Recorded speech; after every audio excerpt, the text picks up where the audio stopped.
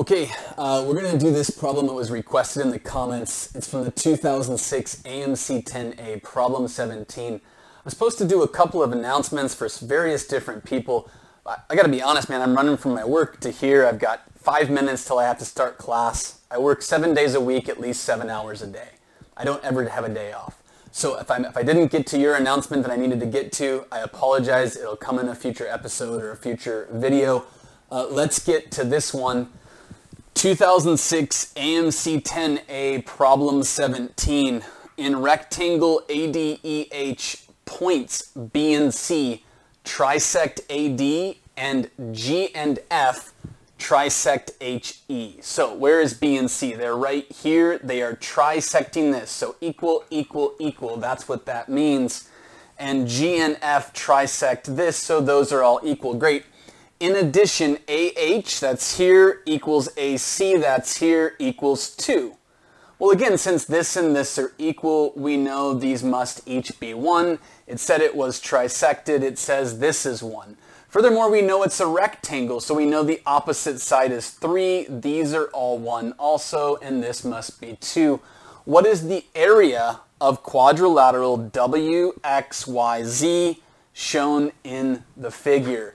Okay, so it's kind of a messy geo calculation kind of thing. You just need to start finding pieces of information. If I know this, what do I know? For instance, when they told us AH was AC, your brain should have said isosceles right triangle. Better way to say that, 45, 45, 90. Meaning this must be 45, this must be 45, and you know that's 90. Furthermore, we now know that this is 45 also. Okay, then what?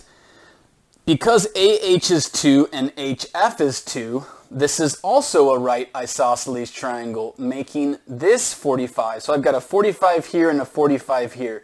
That makes this 90. It's a 45, 45, 90. Also, in addition, since this is 90 and that's 45, this angle is 45. This one is 45. And we already knew that this would come out to be 90. Also, okay, let's go to the other side and see what we can find over there. 2 and 2 means that this is 45. How do we know it's that? Again, this is a rectangle. The corners are 90 degrees, and these two angles have to be equal.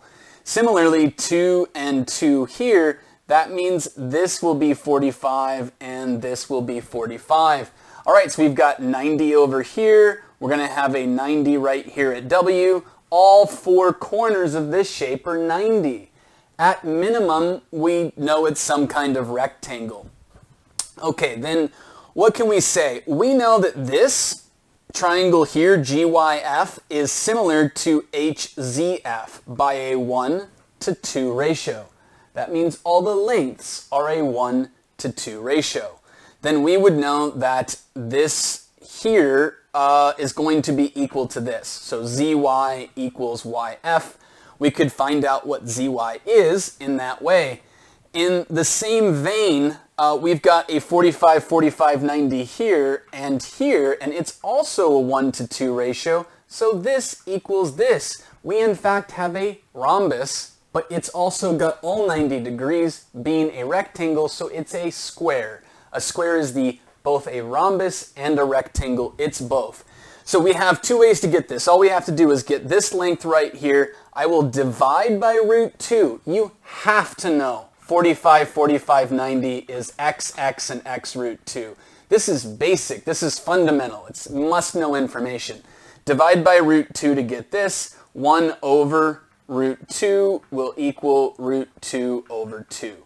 I better just leave it as 1 over root 2, to be honest. Why? Because what are we about to do? Well, since this equals this, this will be 1 over root 2, as will this. The area of any square is going to be the product of its sides. 1 over root 2 times 1 over root 2 is in fact 1/2. The answer is going to be A. One other thing you might do as well, because this is 45, 45, 90 here, we could find, say, this length if we wanted to and verify that this is really going to work. I would divide 2 by root 2 to get 2 over root 2. And then that's going to give me root 2 basically. I guess divide the root 2. You can just make this root 2 times root 2. That's 2 also, right? Cancel root 2. So this would be root 2. And if we check this side, 1 over root 2 plus 1 over root 2 is, just as we had, 2 over root 2. This serves as pretty strong confirmation. Our answer is correct. Got to go to work. See you guys in the next video.